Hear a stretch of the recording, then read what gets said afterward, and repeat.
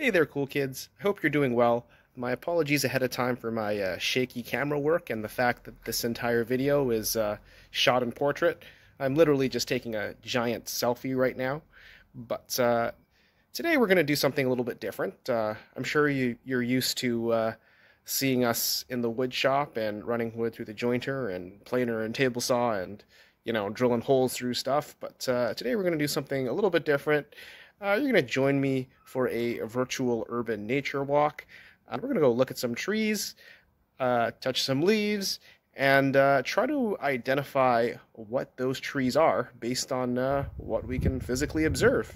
One of the words of warning here is I'm definitely no expert in tree identification. What we're going to do is we're going to hopefully find an interesting tree. We'll take a look at some of the characteristics of it, and then we'll just go home and do some research to figure out what that tree is. And so right behind me is an interesting looking tree. Let's come closer and take a look at it.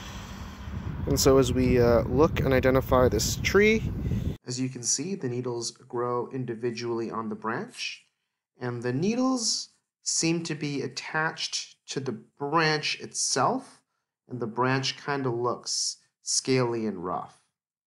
And we have another clue that might help us identify this tree a little bit better. It's apparently a tree that drops pine cones. And perhaps another clue is to look at the tree bark itself. Apparently it's a kind of tree that leaks sap. So over here we have another interesting looking tree. So we have needles, but this time they are much longer. And as you can see in the middle, there's a little cone, or a little thing that's budding out of it. And perhaps one of the most interesting features, besides the fact that the needles are really, really long, is that, here, let me just see if I can get closer.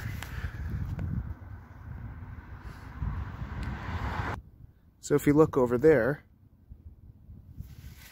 they seem to grow in like pairs. They come out of one stalk, and then two needles pop out of that one stalk. Interesting. That'll probably be another useful clue when we're looking at what type of tree this is. And if we look over here, I think that there's a pine cone that's beginning to grow out of this tree. A really important tip when you're identifying trees is to keep your eyes open for all sorts of clues.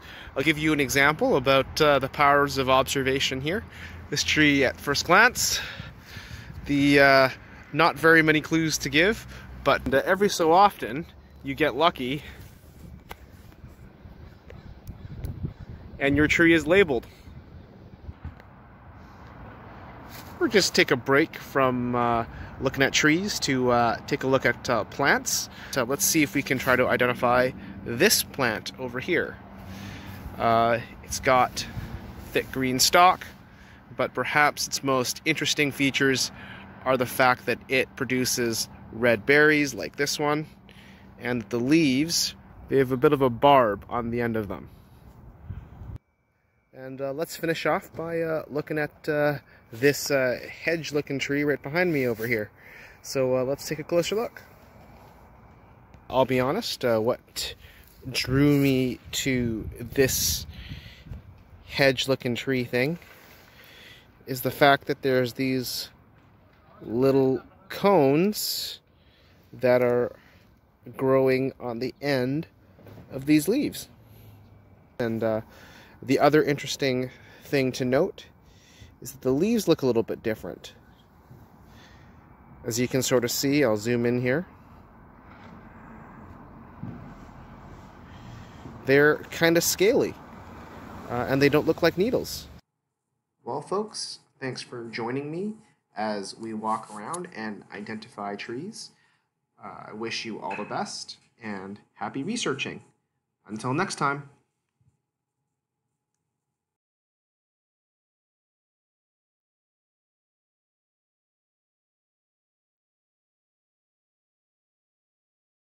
Hello there.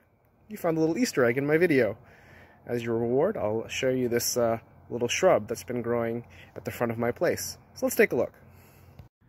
To the regular passerby, this looks just like a boring old prickly plant. And well, while it is prickly, it's not a boring plant because it's a little bit cold. And so maybe it hasn't grown anything yet. Oh, we're lucky.